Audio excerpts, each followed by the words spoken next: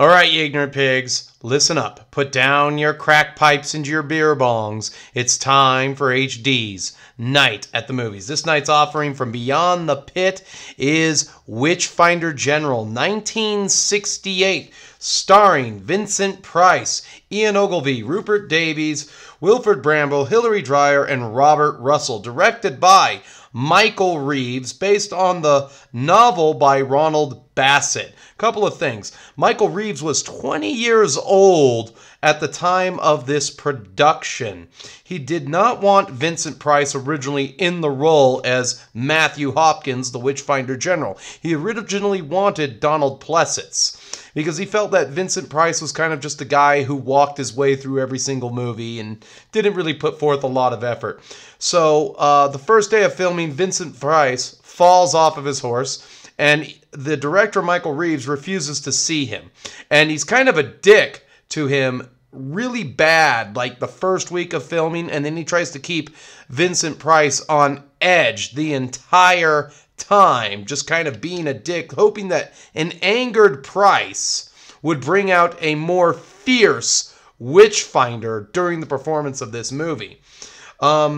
The historical Witchfinder General, aka Matthew Hopkins, killed some 300 witches during the English Civil War, most of whom were old spinsters who didn't have a lot of defenses against such barbaric treatment of the time. And he was never officially given the rank of Witchfinder General by Parliament.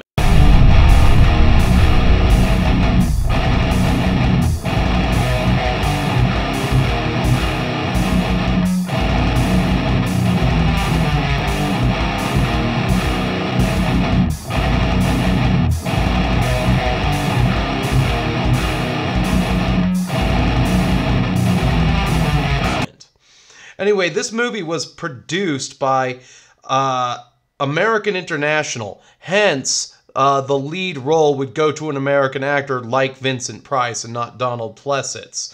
This is one of 3 films that Vincent Price would work on in association with Tygon, which was a British company, a lot smaller studio than Hammer, that was going to use American money to market Hammer-style horror to American audiences. And back then, you can't do horror movies without Vincent Price. Hence, Vincent Price in the lead. And they need him to sell it to the Americans. The film was released with a different name in the UK under the name of Conqueror Worm. Now, it was also banned for violence in different parts of the United States and in the UK, and there are 2 versions of this movie out there. There's the edited for TV version, and then there's the director's cut. I own the director's cut, and the edited for TV version just has slightly toned down violence. I believe they don't show the scene where he's beating a woman in a jail cell to get a confession out of her. And there's a love scene that the director of photography failed to see a half nipple on. This movie also makes it into the category of heavy metal movies, joining the ranks of The Black Roses, 1988, Deathgasm, 2015, Friday the 13th, Part 6, 1986, and The Crow, 1994. Friday the 13th, Part 6, Alice Cooper was all over that soundtrack, and it just rocks the entire time, all the way through. This movie also had several songs written about it. Saxon would do a song called Witchfinder General. Cathedral would have a song called Matthew Hopkins, Witchfinder General.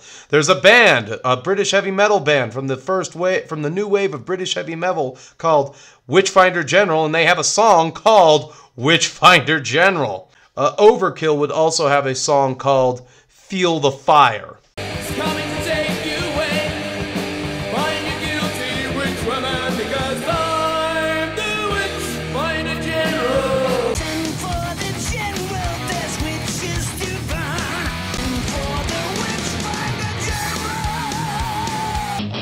Fire! Fire! Feel the fire! She burns up the stake like a witch! I am Matthew Hopkins, Witchfinder.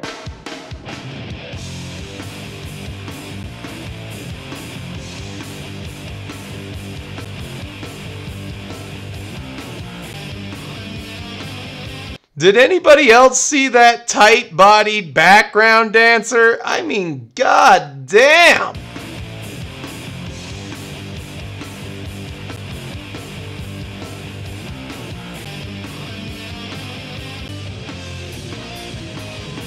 My name is Hopkins. I'm the Witchfinder General. So as far as like it's, I mean, this is just kind of like a heavy metal movie all the way through because of this soundtrack that it would get later. Of course, Vincent Price being a very popular actor, of course, Hammer being somewhat popular in England at the time, it's only natural that there would be songs written about it and that would inspire some heavy metal songs to be made. And before and with all the accolades that this movie already has, I feel that I can actually start. Witchfinder General was the 75th film to have Vincent Price in it, and it was also one of 3 films that Vincent Price would shoot in the UK that was brought together by Tygon and American International. All 3 of these movies had a few things in common. One, they were done by the same companies, and they all starred Vincent Price and Hilary Dwyer. The movie starts out with the hanging of a witch at the gallows. She snaps down like a rag doll, then they cut over to a shot of Vincent Price, who's sitting astride the horse, and then you get the title Matthew Hopkins, Witchfinder General, or if you're in the UK, Matthew Hopkins, Conqueror Worm. One of the things I like about this movie is the cinematography. They did a really good job at making the UK look wide open and have a beautiful countryside, which is really hard to do considering the fact that it's not very wide open and there aren't a lot of wild, wide open spaces that you can use in much the same way John Ford would use for a John Wayne film when you got him riding along the horse and there's this big open wild country that he's riding through. But they did a really good job at making sure there's no telephone wire, no rail posts, no freeways, nothing. That's just good countryside. And it was kind of shot like a Western.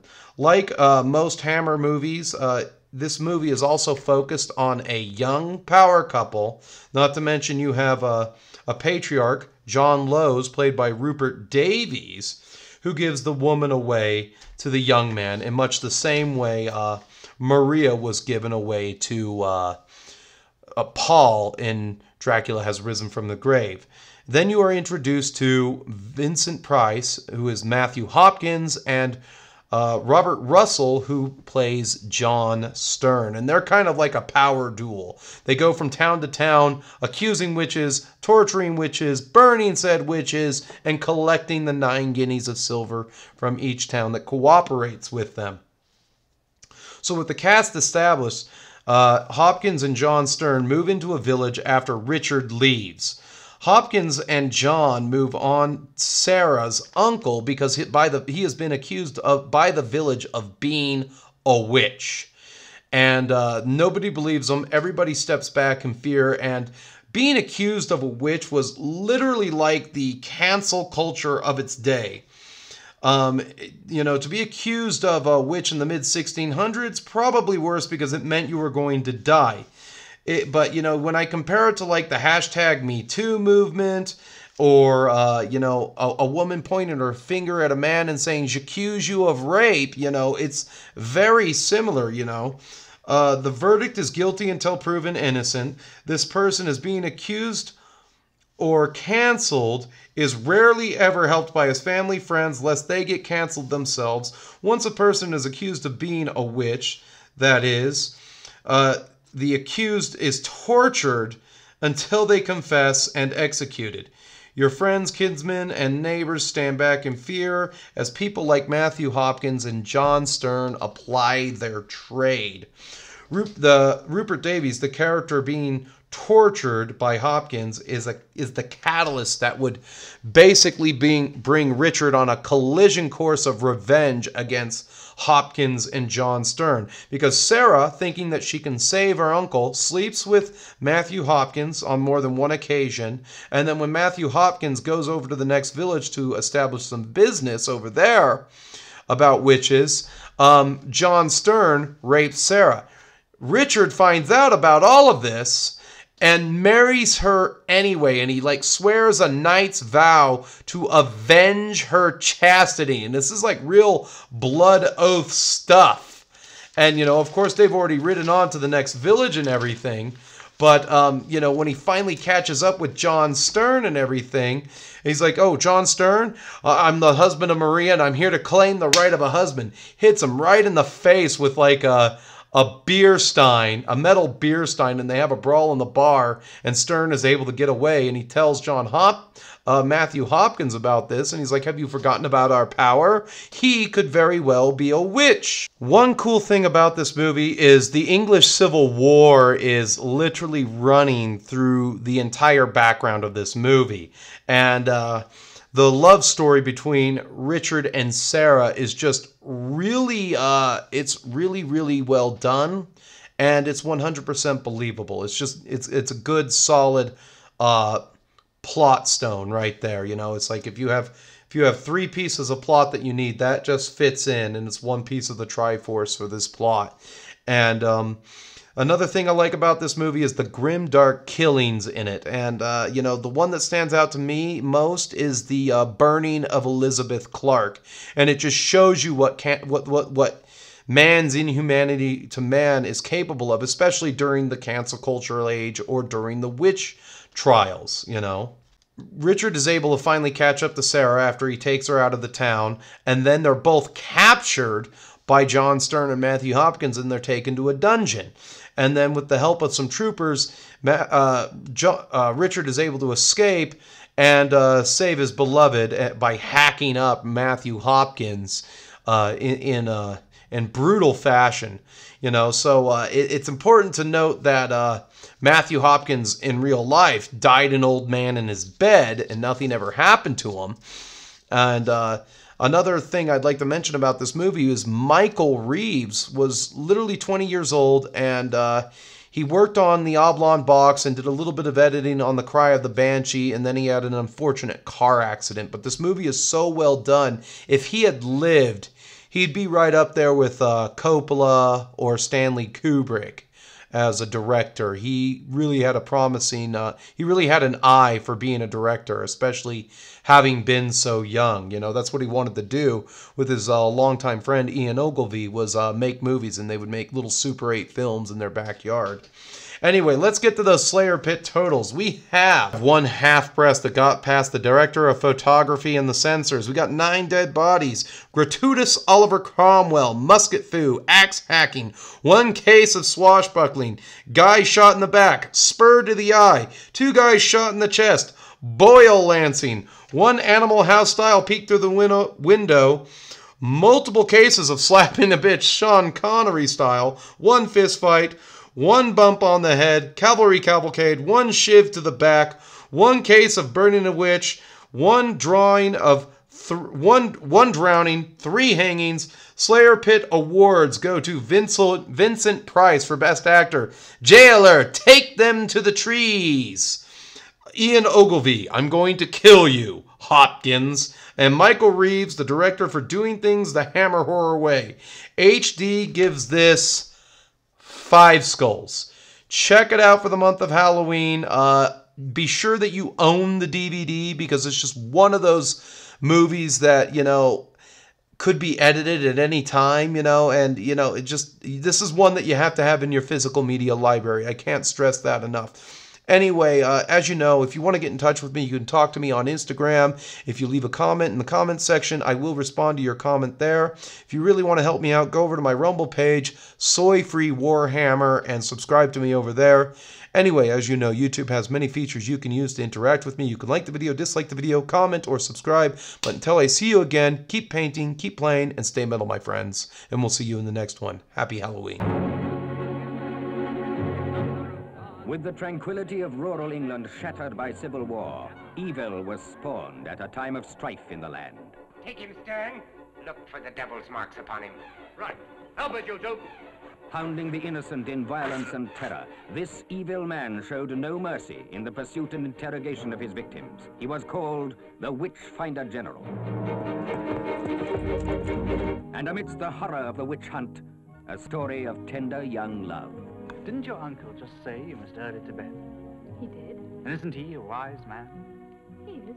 But even their innocence is cruelly corrupted by the vile touch of the Witchfinder General. My motive in coming here was to find the truth. Vincent Price is the Witchfinder General. Lust and greed were his only gods. The money from the magistrate. 9 guineas in silver. Good. Now we can leave. Ian Ogilvy as Richard Marshall. He stood alone against the forces of devilish destruction. And 'tis in thy sight, O Lord, that I hereby swear I shall not rest from the pursuit of his murderers till they stand before thee, ready to answer to thee for their sins. Rupert Davies as John Lowes. Master Marshall, welcome. Patrick Wymark as Oliver Cromwell. Amongst the most pleasurable aspects of victory, gentlemen, is the opportunity it affords to reward valor. It ranks almost with good food. And Wilfrid Bramble. And what line of business might you be in? God's business. Witch finding. Witch finding. Oh, that's nice. That's very nice. And introducing Hilary Dwyer as Sarah. Filmed in authentic detail and photographed with piercing realism against the actual background of peaceful villages and quiet countryside. Never has England looked so beautiful, yet been so violent. I'm your man friend. John Stern, they call me. Man's inhumanity to man portrayed on the screen so vividly that you flinch, so real that you too will fear the Witchfinder General.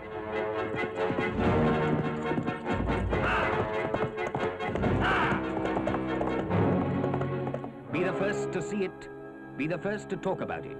The Witchfinder General. More of an expert at exposing the moon. Get out of here, let's go! See if you can find the one crater.